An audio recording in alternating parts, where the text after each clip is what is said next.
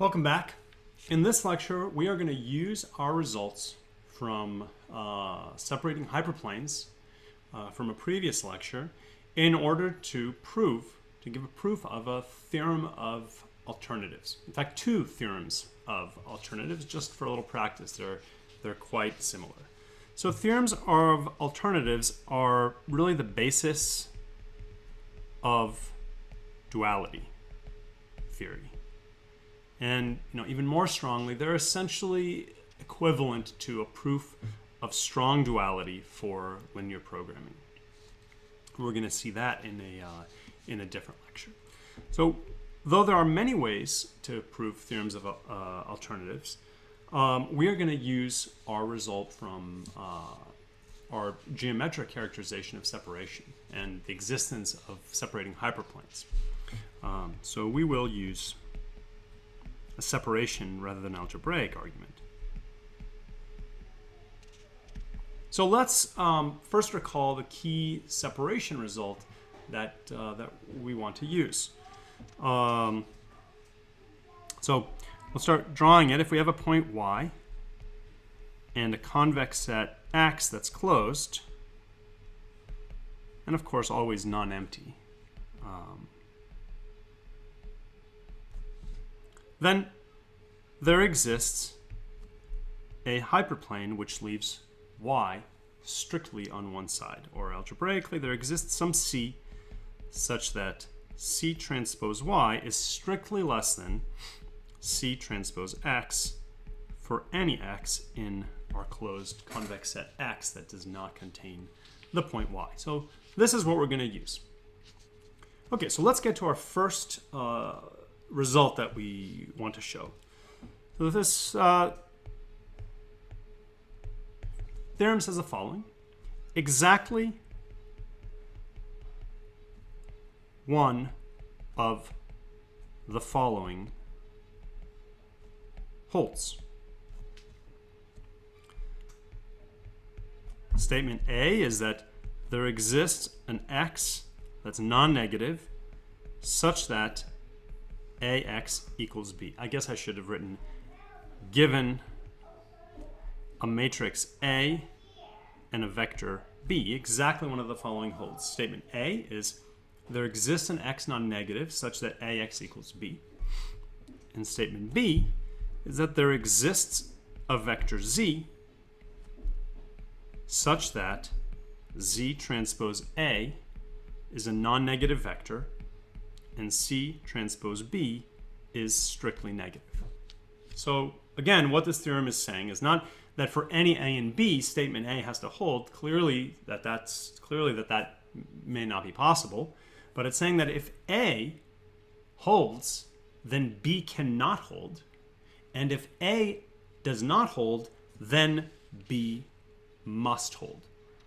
So let's show that this is the case. So let's first prove that if A holds, then B cannot hold. So we're going to show that A implies that not B, that B does not hold.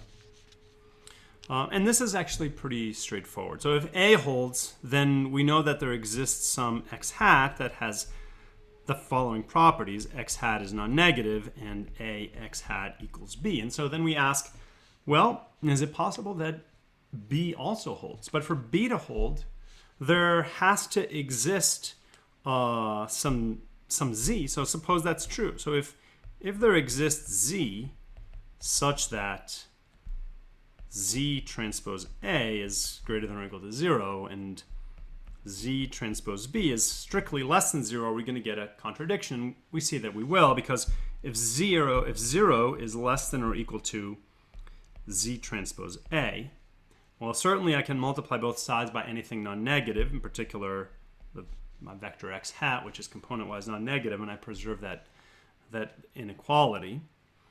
But now we see we have a problem because ax hat equals b.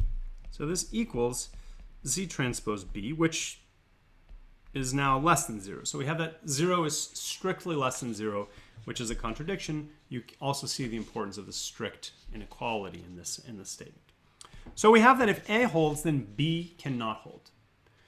We have left to show that if A does not hold, B must hold. And note that it would not be appropriate to show that if B holds, A does not hold, because that's exactly what we proved. That's just the contrapositive of this statement.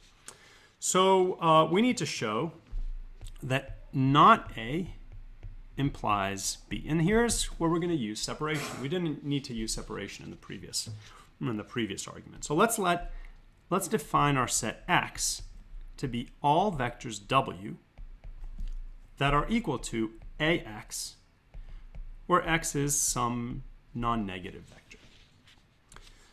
So the claim is that this set X is convex and closed.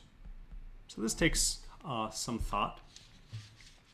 But once we show that it is convex and closed, we can immediately apply our separation results. And how are we going to apply those separation results? What does not A mean? A says that there exists an X such that AX is equal to B. So A implies that B is in the set X. Therefore, not A, which is our starting point, is equivalent to B, to the statement that B is not an element of X. But that's telling us that B is not an element of a convex set, and hence we can apply our separation results. So this is equivalent, in turn, to the existence of some vector. I'm going to call it Z here, just to match up with the notation that we want in the proof, such that Z transpose B is strictly less than Z transpose W for any W in X. Well, let's see what this means. So this means that Z transpose B is less than or equal to, is strictly less than, that's obviously important, Z transpose AX for any X that's greater than or equal to 0. And note in particular that because 0 is allowed, the origin is allowed for X, this tells us that Z transpose B is greater than 0. But also, if Z transpose A times X is therefore greater than or equal to 0 for any X, the only way that that can happen is if Z transpose A itself is component-wise non-negative. Because if Z transpose A had even one non-negative component, then we could just let X be 0 everywhere else and some huge value on that negative component, and it would violate this inequality. So this means that we have found a Z such that Z transpose B is negative and Z transpose A is greater than or equal to 0. And that is exactly statement B. So in other words, we have shown that if A does not hold, then B doesn't hold. Let's do another one of these just for practice. So it's going to be very similar. So statement A is that there exists an X such that AX is less than B. And statement B is that there exists a Z such that Z is non-negative and Z transpose A is equal to 0 and Z transpose B is less than 0. We're going to do a very simple, very similar thing. So first of all, I should have written, okay, so theorem, exactly one of these holds. Exactly one of the following holds, and I should even say, given A and B, exactly one of the following holds. So first, A implies not B is essentially similar to what we did before, so I won't go through the details. So now let's show via separation that not A implies that B has to hold. all of this comes down to defining our set X as we did before. So X is going to be all vectors W such that W is greater than or equal to AX, where X is any element of Rn.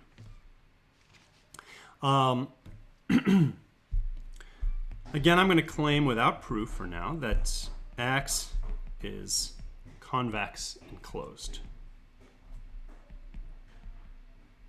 Note in particular that X contains the positive orthant. We'll see how we use that in a moment. So not A is equivalent to, or just say implies that B is not an element of X. So therefore, by separation, this means that there exists a vector Z such that Z transpose B is less than Z transpose W for any W in X. So what do we have? So first of all, note that this immediately implies that Z non-negative must hold because X contains the positive orthant. Since X contains the positive orthant. So we've got Z is greater than or equal to 0. And now let's look at Z transpose W.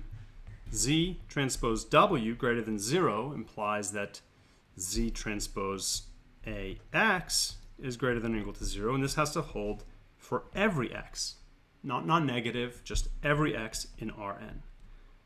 How can that possibly be? This is some vector. The only way that the dot product between a vector and every vector being non-negative is if that vector is equal to 0. So this implies that we have Z transpose A is equal to 0. And this is, again, these statements, Z non-negative, such that Z transpose B is less than 0 and Z transpose A is equal to 0, is exactly the content of statement B.